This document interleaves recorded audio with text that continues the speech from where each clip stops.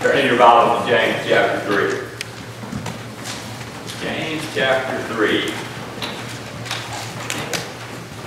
When John Wesley, the famous preacher from the 1700s, would go around preaching, and he was preaching in England for the most part, and he would travel.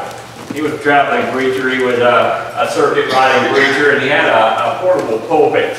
He would carry it with him, and it was a large pulpit. I mean, it would stand this high, and it unfolded, and it had steps that went up in it so he could stand and preach. As a matter of fact, Beverly and I saw it once in a museum in North Carolina. But he would travel and became a very prominent preacher in England.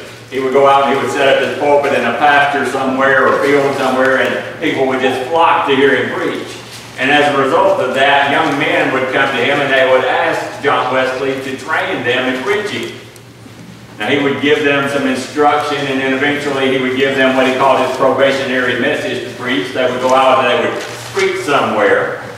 And then they would come back to him and he would ask them two questions. Every time they came back, he asked the same two questions. He said, was anyone converted? Or did anyone get mad?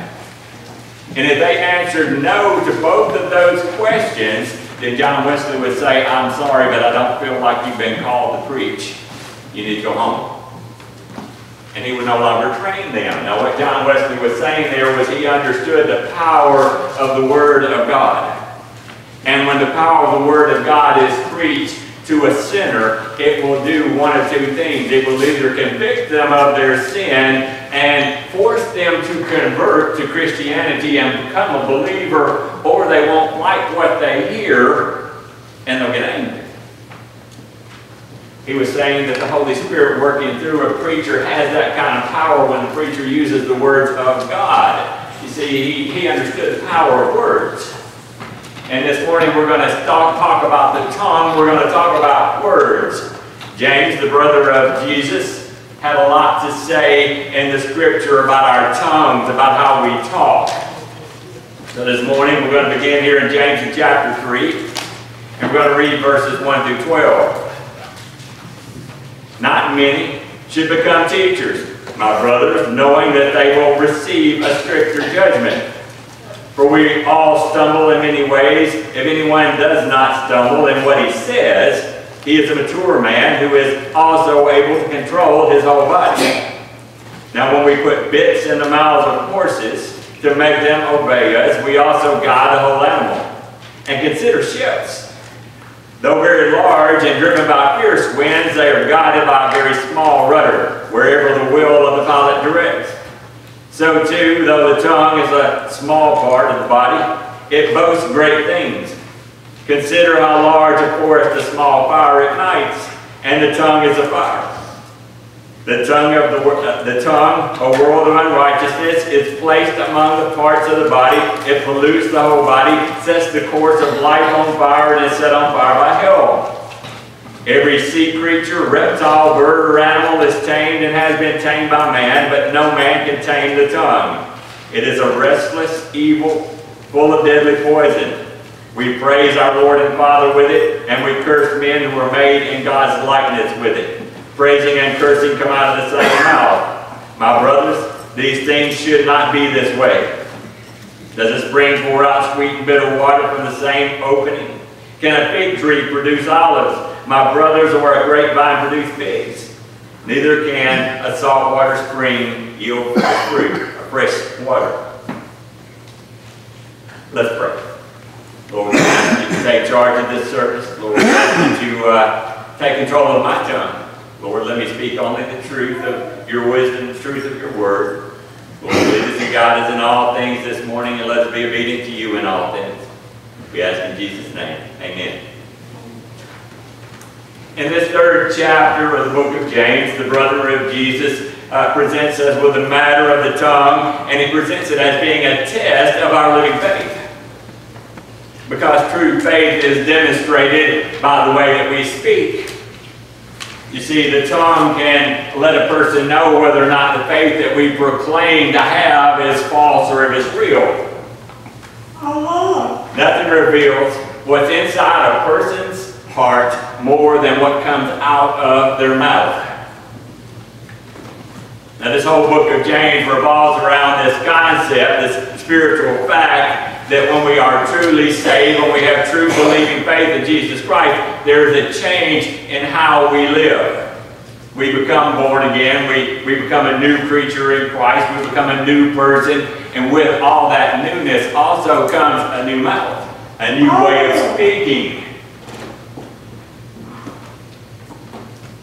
The tongue, the speech that we use will tell what's inside of our heart. James is saying here that living out our faith means that we're controlling our tongues. Anybody in here ever have any problem controlling your mouth? Any of you ever, you know, it hadn't been long ago we were watching one of those old Andy Griffith episodes that Phil loves so much, where Andy was talking about those greasy words that just slip out. Have you ever had any of those greasy words that slip out and you just wish you could snatch them back, but it's too late? Have any of you ever been guilty of maybe using a profane word? You stump your toe or slam your finger in something and it slips out and you don't mean for it to? Has there ever been a time in your life, maybe when you were in a situation where you felt like you should have spoke up and you didn't? Psalms chapter 64, verse 34 speaks of people who aim bitter words like arrows. They aim bitter words like arrows. But why does the scripture speak of a word as being like an arrow? Because arrows can kill from a distance. And just like an arrow kills from a distance, a word spoken out of turn can cause destruction. It can kill from a distance, especially in this age of technology. We can take a word real fast and we can send it all the way across the world. We can send it to the other side of the world. And those words have so much power. They have a killing effect. So our words can be like a deadly arrow. James in chapter 2 and verse 26 said, "For just as the body without the spirit is dead, so also faith without works is dead." Now that's a pretty well-known scripture for most Christians. Most of us have heard this scripture over and over again, that faith without works is dead. That same scripture falls with our words. You see, our words are part of our works. So we know that if we're speaking the truth of the Word of God, if we're speaking in a clean tongue, then we know that what I'm saying is that you can't speak a good word unless the Spirit is living in you. You can't speak a good word unless the Spirit is living in you. A person of false faith will speak deadly words. A person of real faith will speak living words. Now, each one of us this morning is carrying around a concealed weapon. And there's a lot of stuff going on the news these days about gun control and all of that. And I'm not getting into that this morning about whether or not we can carry weapons and have a concealed weapon permit and all of that stuff. But every one of us this morning has a concealed weapon. And all we have to do to use it is open our mouth. Now, don't shoot the messenger this morning, but again, maybe the football coach is coming out in me again a little bit. I like statistics, all right? When I was a coach, I liked to look at the stats. I look at how many first downs we picked up in the game and how many conversions we missed and all of that stuff. But when I started studying this business of the tongue, I went and I looked up some statistics. And guys, men, statistically, we talk too much, all right? Statistically, the average man says in one day 18,000 words. That's statistically now the average man. I know a guy like Randy makes up some of us because I don't hear a lot come out of Randy. But I'm making up for what he's, I'm doubling it, so we average out 18,000. All right? But, that's a statistic. Now, ladies, statistically, women speak 30,000 words a day. 30,000 words a day. Now, in the women's defense, I will say that I do believe that a lot of that is because when they're speaking to a man, they have to say everything twice because we don't listen the first time. Amen. If you took all of the words that the average person spoke in 1 year and wrote them down, what you would end up with would be a stack of 66 books, all containing at least 800 pages each. We talk a lot. And in this day and age, not only do we have to add our speech to that, but also the words we type, because with the technology, we're sending out a lot of words that may not be spoken with the tongue, but when we type our little messages into our text and our Facebook and our emails, that's the same thing as speaking. So we have to be aware of the fact that we talk a lot in this day and age with our fingers as well as our tongue. You remember when you were a kid? Now, this may go for some of us that are a little older. I don't know if that's true with you guys or not. But, you know, when you go into a doctor's office, one of the first things the doctor would do when I was a kid, and I'm not sure they do this as much as they used to, is they'd say, stick out your tongue. If you weren't feeling well, they'd say, stick out your tongue. And they'd take that stick and they'd look down your throat, and they could tell a lot, or they thought they could tell a lot at that time by looking down your throat and at your tongue. They could tell a lot about your physical health. And James here is telling us that by examining our tongues, we can kind of get a measure, we can get a little bit of an idea about our spiritual health. You see, the tongue's been getting people in trouble for a long time. A long time. All the way back in the book of Genesis. Adam and Eve were in the garden. We all know the story. Everything is perfect.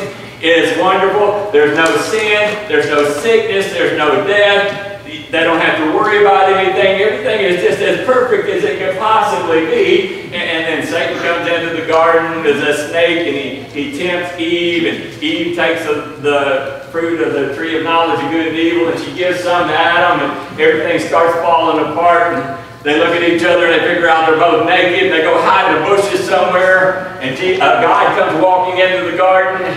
Comes walking in the garden looking for him, and he's calling them out. They come out, and he asks, why are you hiding? And they say, because we're naked. And then in Genesis in chapter 3, verses 11 and 12, this short conversation goes on. God says, who told you that you were naked? Did you eat from the tree that I commanded you not to eat from? And then man replied. Adam would have been a whole lot better off if he just kept his mouth shut, but Adam went and opened his big mouth. And he said, the woman you gave me, the woman you gave to be with me, she gave me some fruit from the tree and I ate. The first sin just took place, and the first thing Adam did after that sin was start making excuses. First he blamed God for giving him the woman, then he blamed the woman for giving him the fruit, and ever since that time, our mouths and our sin have been connected together. Often our mouths will lead us into sin. When Paul was speaking about sinners, describing them in Romans in chapter 3, in verses 13 and 14, he said, their throat is an open grave. They deceive with their tongues, viper's venom is under their lips. Their mouth is full of cursing and bitterness. When God went to Isaiah, the Old Testament prophet, and he gave him a vision of a prophecy that he wanted him to deliver to the nation of Judah and to Israel, when the vision was over and Isaiah came to himself in Isaiah 6 and chapter 5, Isaiah said, woe is me, for I am a ruined man, because I am a man of unclean lips, and live among a people of unclean lips. Nothing marks a man or a woman's sinfulness more than a dirty mouth. We can hear it coming out of them. Mark chapter 7 verse 20. Mark chapter 7 verse 20 says, then he said, this is Jesus speaking, what comes out of a person, that defiles him. So Jesus is telling us it's not what we take into our bodies that defiles us so much as it is the things that come out of our mouth. What comes out of us defiles us. Controlling our tongue is necessary. James is telling us that a righteous heart cannot produce unrighteous words, and an unrighteous heart cannot produce righteous words. Now we're going to go through this again, this whole first part of chapter 3. We're going to do it a couple of verses at a time. We're going to dig a little bit deeper. So let's look at verses 1 and 2 again. Again, we're in James 3 now, verses 1 and 2. The word says, and I just read it a moment ago, not many should become teachers, my brothers, knowing that we will receive a stricter judgment. For we all stumble in many ways. If anyone does not stumble in what he says, he is a mature man who is also able to control his whole body. Now James starts out by addressing this business of speech and tongues of teachers. He's talking to everyone here who is a pastor, teacher, or anyone who's in a formal teaching role within the church, Sunday school teachers, anyone who's teaching a Bible study. He's talking about the formal teachers within the church. And he's saying to these teachers that unless you are a person who is able to control your mouth, you need to leave the teaching to someone else. And he's saying that because he's saying you, teachers, are held to a stricter judgment than other people because you're teaching the Word of God in such an important position that you have to be able to control your mouth. You have to be able to control your mouth if you're going to teach the Word of God. In James in chapter 1 and verse 26, James said, if anyone thinks he is religious without controlling his tongue, then his religion is useless, and he declares that he deceives himself. So if we apply that to what he just said about teachers, if a teacher cannot control their tongue, then that teacher is deceiving himself. He's deceiving himself. Now, the teacher's deceiving himself if his religion is false, and that's what James just said. You can't control your tongue, your religion's false, and you're deceiving yourself. If they're standing in front of a classroom teaching, then they are also deceiving their students. So for that very reason, James tells us unless a teacher can control their mouth, they need to leave the teaching to someone else and stay out of it until they learn that maturity. He says you become mature. As you become more mature, you learn to control your tongue better, and then you can evolve into that teaching position. In verses 3 and 4, he says, now, when we put bits into the mouths of horses to make them obey us, we also guide the whole animal and consider ships. Though very large and driven by fierce winds, they are guided by a very small rudder wherever the will of the pilot directs. James is telling us here the tongue has a great deal of power. Now you think about horses. I used to fool with a few horses back when we were farming. We had a lot of cattle, and we'd get them up on the horses, and some of them were stubborn. But you'd put that bit in the horse's mouth, and generally you could control the whole body of the animal by pulling on the reins and directing that horse. I had one, it didn't matter which way you turned her head, she'd go whichever way she wanted to anyway. But you could turn a horse, you should be able to turn a horse with a bit in her mouth. That's a large animal that you're controlling with just from the mouth. And the ships, think about these ships, we have huge, think about a military ship, an aircraft carrier. It has a little bitty rudder on the back that's controlling a ship in the ocean. It seems like it's about a mile long, they can land aircraft on it. The rudder is controlling that, and our tongue is like that. It's very powerful. Even though it's small, it's powerful. And what James is telling us here too is, if we don't control our tongue is so powerful, it will control us. When we open our mouth to speak, we should speak only gracious words. We should speak kind words. We should speak loving words. Words of truth, thoughtful words. Holy words, sensitive words. Edifying words. We should speak gently. We should speak with comfort. We should speak with blessing. We should speak with humility and wisdom. We should speak words of thanksgiving. We should always speak unselfishly. It should not be about us. And we should speak words of peace. When we're able to do that, then we find that controlling the other aspects of our life gets easier. It gets easier. Paul said, James says, when you control the tongue, you control the whole body. Everything else starts to fall in place when you can control your mouth. Because you see, the mouth can only be controlled by the Holy Spirit that's indwelling, living through us. The tongue can only be chained by the Holy Spirit, by God.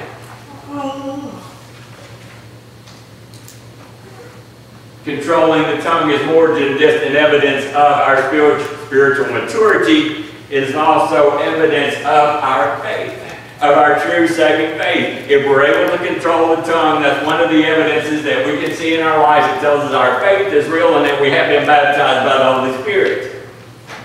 Psalms chapter 39, verse 1, David saying, I will guard my ways so that I may not sin with my tongue. He's saying, I realize that my tongue will lead me into trouble if I follow my tongue where my tongue would lead me, so I will guard my tongue so that I don't sin. And then he goes on to say, I will guard my mouth with a muzzle as long as the wicked are in my presence. Often we find ourselves in a conversation with other people who are speaking in an ungodly manner. And men, I'm not sure, I think sometimes we're more guilty of this than others. We fall under that peer pressure. We get around a bunch of men who are talking in ways they shouldn't, using foul language or telling dirty jokes or doing whatever they do. And a lot of times I've seen men who normally wouldn't do that because they're around a group of men who are doing it, just kind of fall into that conversation. If you don't believe me, just get around a bunch of coaches, because they can be some dirty-mouthed people. And what David is telling us here is he understands that when he's in the presence of evil people who are using evil speech, he's going to put a muzzle on his mouth. He's just going to shut up. He's not going to say anything. If he says anything at all, I'm sure he's probably telling God we shouldn't be talking this way. But what David's saying is when I'm in the presence of evil people and there's evil conversation going on, I'm putting a muzzle on my mouth and I'm not going to get involved in that. I'm not going to fall into that trap of talking like other people talk just because I feel the pressure of being drawn into the group.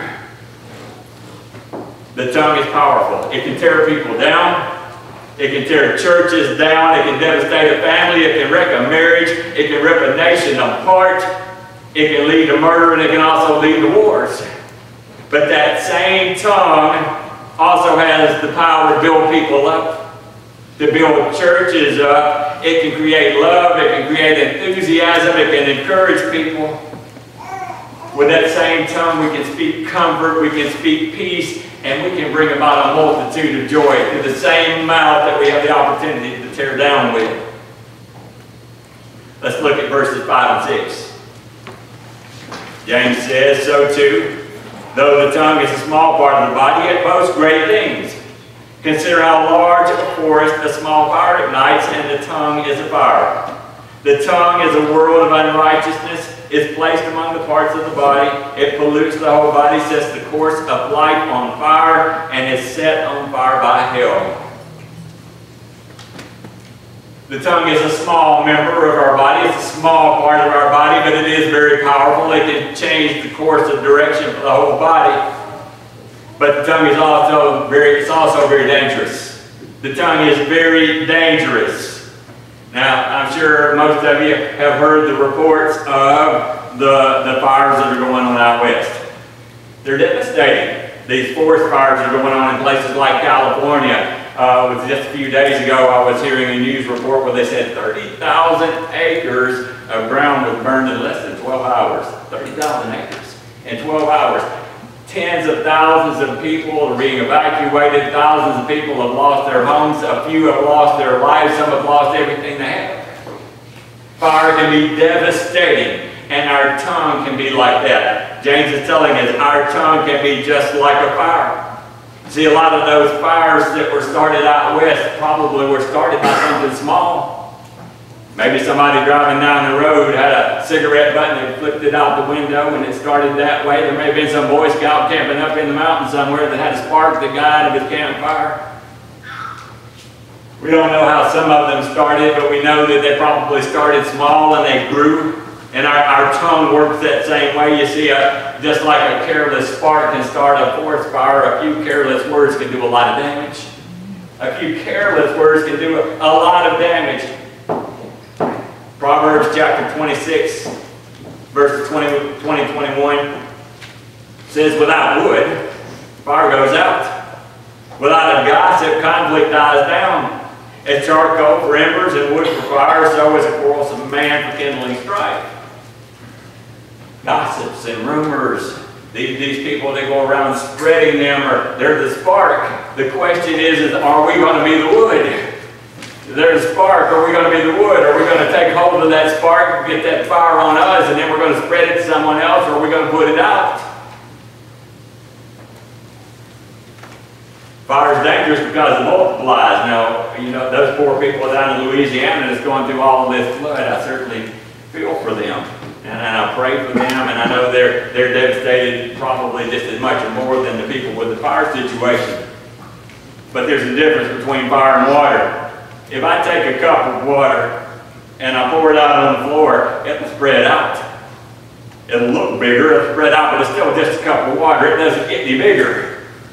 I can take one match and I can start a fire and it can burn a whole forest down. It can burn a city down, it can burn a church down, burn a house down. So a little bit of fire can spread very quickly. So that's why James is comparing our tongue to fire, because what we say can spread fast.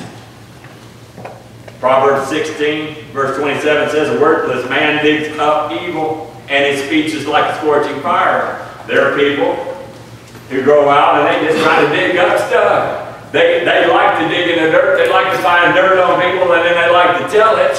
And people who are like that, the scripture tells us, are like a scorching fire. They're burning everybody that's around them. Everybody around them suffers because their voice is like a scorching flame. A careless tongue can burn a church to the ground. In verse 7 and 8, the word there says, "Every sea creature, reptile, bird, or animal is tamed and has been tamed by man.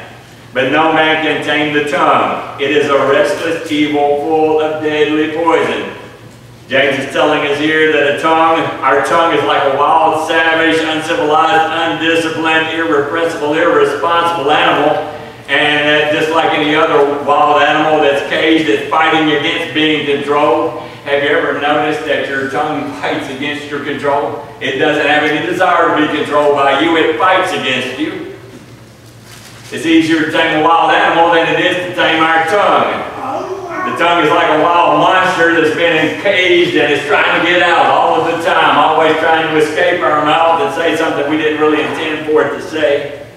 Psalm chapter 140 verse 3 says to make our tongues, they make their tongues as sharp as snake bites. Viper's venom is under their lips.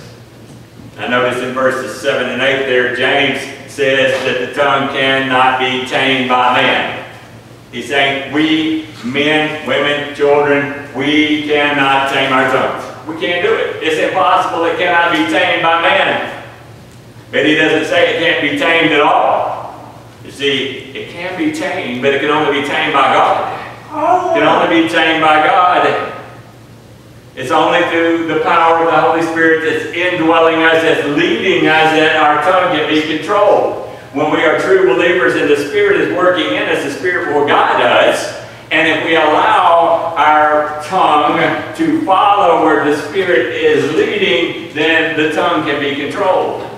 Now, if we deny where the Spirit is leading our tongue and we go off on our own direction, we still get ourselves into trouble.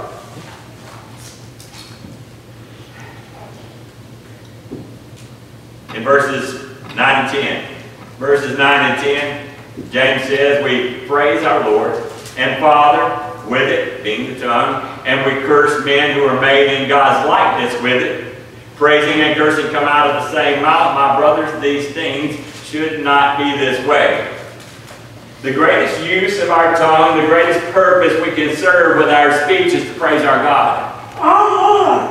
That's the best we can do with our tongue. But we use that same tongue that we praise God with to curse those who are made in God's image. And when we do that, then we become hypocrites. We become hypocrites because we should not, as James is telling us, praise God and curse men out of the same mouth. He's saying these things should not be. Now we see examples of that all throughout Scripture. The Pharisees, the religious leaders of their time, praised God. They did. They praised God. They were the ones of the Jewish nation who were putting on a show maybe, but they were praising God. They were required to pray like 8 times a day. It was a lot of prayer that they had to pray, and they praised God with their mouth, but then those same Pharisees turned around and cursed Jesus. Peter, when Jesus asked him, "Who do you say that I am?" Peter responded by saying, "Thou art Christ. Thou art Christ, thou art the Son of the living God." It was only a few days after Peter said that Peter found himself standing outside the court that the Pharisees were having for Jesus, and when people would come to him and ask him about his association with Jesus, he would curse and say, "I don't know the man." Cursing and praising out of the same mouth. James is telling us, my brethren, this should not be. Move on to verses 11 and 12. Verses 11 and 12, the word there says, "Does a spring pour out sweet and bitter water from the same opening? Can a fig tree produce olives, my brothers, or a grapevine produce figs? Neither can a saltwater spring yield fresh water." James goes on to explain that a freshwater spring cannot produce a saltwater spring cannot produce fresh water. He's saying that grapes can't produce figs. He's saying that bitter and sweet water can't come out of the same spring. His conclusion of all of this is to tell us that an unclean heart cannot produce clean words, and a clean heart cannot produce unclean words. He's telling us if we have a righteous heart, we're going to speak righteously, and if we have an unrighteous heart, we're going to speak unrighteous words. So the question this morning, I guess, is, are we with our tongues producing fresh water that anyone can drink, or are we producing salt water from which no one can partake? I'll close this morning with this verse from 1 Peter. 1 Peter chapter 3, verses 10 through 12. There's a lot in Scripture about the tongue. Paul spoke of the tongue. James spoke of the tongue. And here Peter speaks of the tongue. And Peter tells us in these verses, he says, "For the one who wants to love life and see good days." How many of us want to love life and see good days? I hope everybody in here wants to love life and see good days. He says, "For the one who wants to love life and see good days must keep his tongue from evil and his lips from speaking deceit. And he must turn away from evil and do what is good. He must speak peace and pursue it. Because the eyes of the Lord are on the righteous and his ears are open to the request. But the face of the Lord is against those who do what is evil." If you are truly transformed, if you are truly a new creature in Christ, if you're a new creation in Christ, if you're born again, if you have a newness of life that the Scripture speaks of, then with that came a new tongue, a new mouth, new words. That's the evidence of your true salvation, one of them. One of the pieces of evidence we should be looking for in our life. If you're missing that, the altar's open to you this morning. We'll have the musicians come up. It's a great message for all of us. I'm preaching to myself this morning as much as I'm preaching to anybody, controlling the tongue. The altar's open for you for any purpose this morning, any reason. We're here to pray with you if you have needs. If you're struggling with tongue issues, then there's no better place than to pray for that than right here where we can pray with you. Page 285, just a second.